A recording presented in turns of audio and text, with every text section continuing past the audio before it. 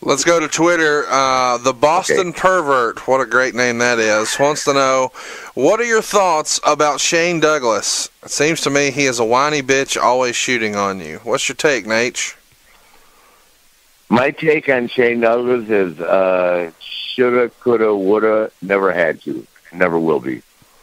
And yes, he does shoot on me. I'm not sure why.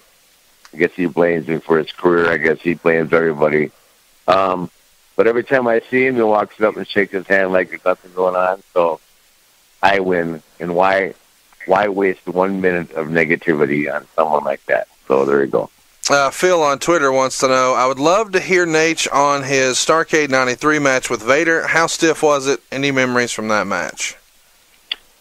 It was so stiff that Harley Race looked at me and said, "Fight back, you bitch." Because Vader was beating my brains out, and Harley was managing Vader, and I didn't expect it. I didn't realize Leon didn't want to lose the belt. It was supposed to be Leon against Sid Vicious. They replaced me with a match within Charlotte. But once I started firing back, I mean, he eased up,